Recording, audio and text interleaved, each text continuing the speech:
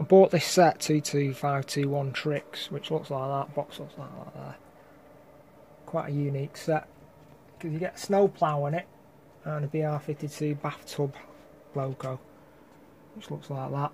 I fitted out the BR52 with a lock Pilot V4 micro because there's very little space in the tender for anything else. And I thought I'll just got this custom made,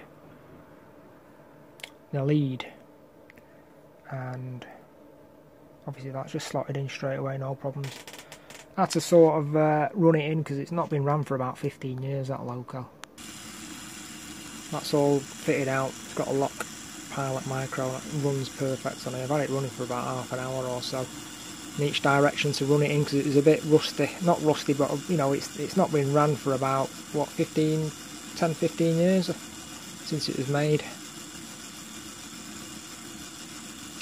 So that's running nice, all really nice and smooth. Right, just finished the conversion for this snow shifter, because it's not a snow plow, it's a snow shifter. That's what it looks like. So I've got lock sound 4 standard underneath the speaker there. That's been adjusted, the wires for the auxiliary 1 and auxiliary 2. Could put a Zemo Cube speaker underneath there somewhere. Got to watch out for the screw that comes through. Also there's a smoke generator sleeve that can be slotted in there. And then you've got the motor for the snow fan here, which is really nicely tucked away. And then you've got the two pieces of brass for connecting the power for the front lights. All slots together very nicely, all die-cast metal.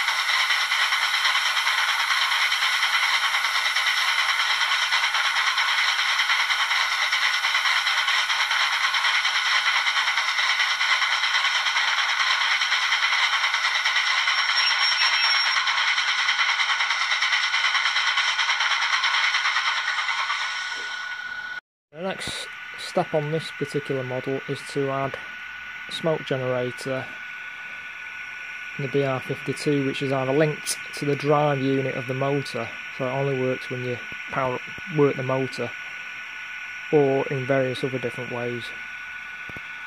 And the same with the smoke unit on that, using water-based smoke as well. That's what I normally use now. So 2 smoke generators next. What's nice about this model as well is it has a movable directional flow for the snow.